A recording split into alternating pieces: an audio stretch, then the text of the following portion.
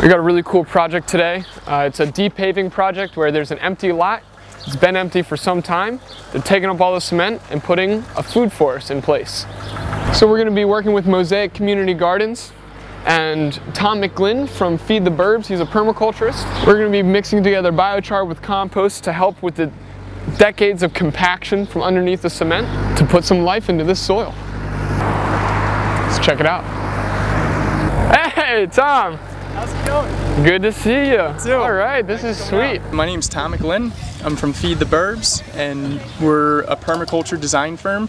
We basically try to grow food everywhere. Instead of us doing all the work ourselves, we just feed the soil, and the soil does the work for us with Mother Nature. So if we want to water less, if we want to fertilize, not at all, we put biochar down to hold some water and to feed our plants, basically, and to help with the compaction, give us more growing space for the roots. We're in Pottstown now, and we're working for a community development corporation called Genesis Housing. They had this vacant lot that they initially were planning on building houses, but they were thinking probably not going to build for about 8 years or so.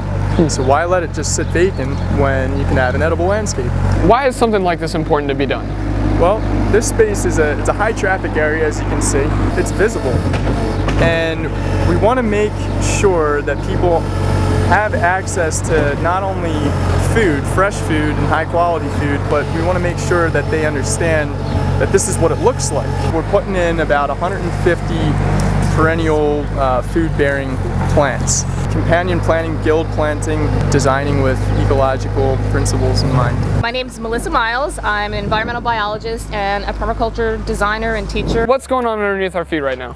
So this had been macadam. The lot here was someone's house that burned to the ground probably 10 years ago. So under here you can see the compaction. The soil that is under here hasn't been exposed to oxygen, gotten any moisture in it. There's probably very little microbial life going on in here. Because this has been compacted for such a long time, biochar is going to be very important for helping to decompact the soil. Yes. And like you said, reinvigorate that microbial community that really gets the biology kickstarted in the soil that will help things grow here. I'm the garden manager for the Mosaic Community Land Trust Community Gardens located in downtown Pottstown. This will be the first one that is not fenced in.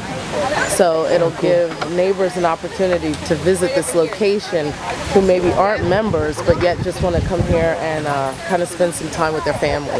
There's going to be a lot of edibles here, so people will be able to just walk up and try things and taste things and talk about it, and also native plants that'll be here. So I'm excited that it's going to be an open garden space for everyone's enjoyment. We got a bunch of biochar delivered. So what we're doing is we're mixing it with the compost. We're doing it at about 10% by volume ratio. And then what we're gonna do is we're gonna spread it on the most compacted soils where biochar is gonna really help the plants get established, decompact the clays, and stimulate root growth into the soil that they'll then increase the decompaction even more. What's really unique about this project specifically is that it's on a main stretch of this urban space. So people are going to be able to be experiencing the benefits of biochar firsthand. They're going to come in, they're going to sit down, there's going to be a public space. They're going to be able to enjoy all the nature and then have a sign that says, by the way, biochar helped make this possible. And it's going to be a great way to increase education and really give back to the community too. I mean, it was awesome. We had like 20 volunteers here today from the community helping to install this project. So I'm really excited about what's going on here.